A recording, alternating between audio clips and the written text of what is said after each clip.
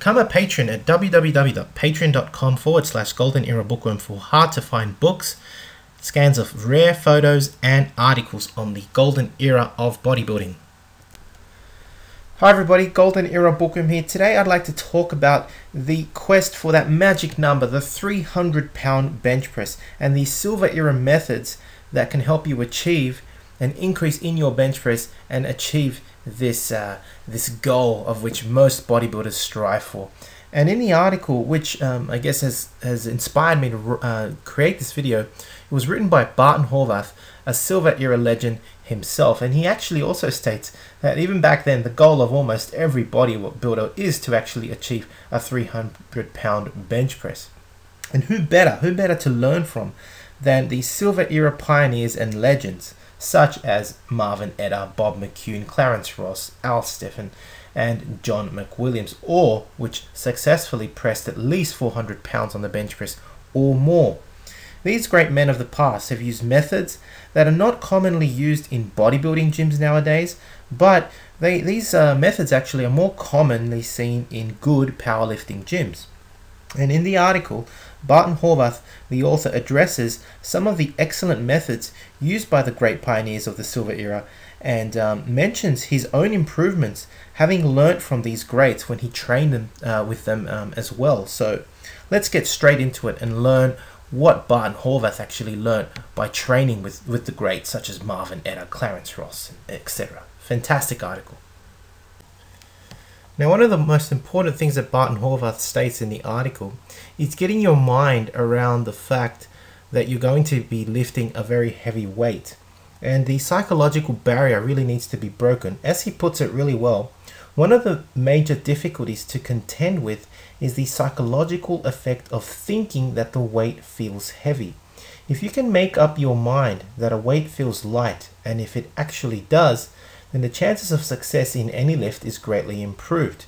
This goes for any style of lifting, bench pressing or Olympic styles. So a prime requisite for improving your best effort on the bench press is to get you used to handling more weight all the time, and this means lower reps in the press. And so really it's all about getting used to handling heavy weights, overload, and overcoming this psychological barrier that you've basically set yourself, this own limitation. And the best way is lower reps done for many sets.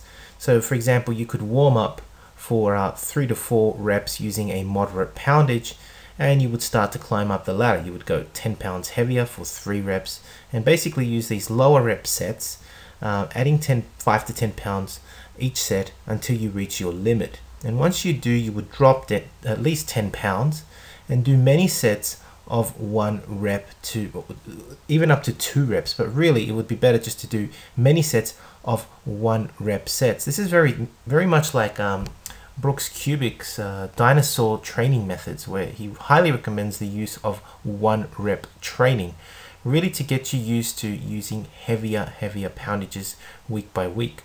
And Barton Horvath claims that by using this method he actually gained 50 pounds on his bench press in about 6 weeks.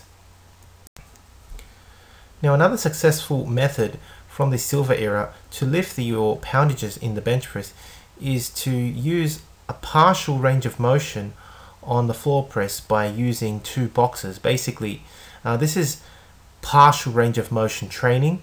It is not the floor press as performed strictly where you have the bar right over your chest, but you basically have a very high box of about 10 inches high placed on either side with the barbell resting on them, and you're only going to almost lock out. It's a 3 to 4 inch motion. The press itself is only 3 to 4 inches, so it's almost a lockout. I guess you could almost do this also on the power rack. And of course, you lie on in the partial box floor press, you would lie on the floor under the barbell and press and perform this 3 to 4 inch motion. And typically, according to the author, you could use up to 50 to 100 pounds above your maximum on the bench press to perform these partial range of motion movements. And he does give the example, for example, that Abe Goldberg, silver era legend, could handle 600 pounds in the partial box floor press. Barton Horvath himself, after training with him, could handle up to 500 pounds. So that's pretty impressive. So obviously these methods have an effect on your tendons, ligaments, joint strength, and your overall bench press power is going to go up. If you'd like to learn more about Silver Era methods of strength, you can check out Strength and Bulk Training for Weightlifters and Bodybuilders, written by Reg Park, Mr. Universe of 1951 and 58. It's available on my website, www.goldenerabookworm.com. It's full of fantastic programs for really building up your strength and skyrocketing your poundages for greater bulk and muscular development. So I hope you've enjoyed this video on the Silver Era methods used by the greats from the Silver Era on increasing their poundages in the bench press. Now, I previously covered a video where they used the floor press, but these are other methods that you could try and incorporate, if you like, in your own program. Here we have the marvelous Marvin Eder performing some ridiculous poundages here. I think it's a 425 pounds on the bench press here. Mind you, with a wide grip too. It's insane his amount of strength that Marvin Eder had. Anyway, I hope you've enjoyed watching the video.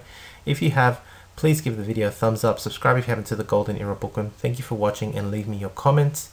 If you'd like to support my work, please donate via PayPal or become a patron. Or you can visit my website, as I mentioned earlier, where there are many books and courses from the Silver, Golden and Bronze Era available on my website, www.goldenerabookworm.com. That's it for me. This is the Golden Era Bookworm. Hope you enjoyed the video. Bye for now.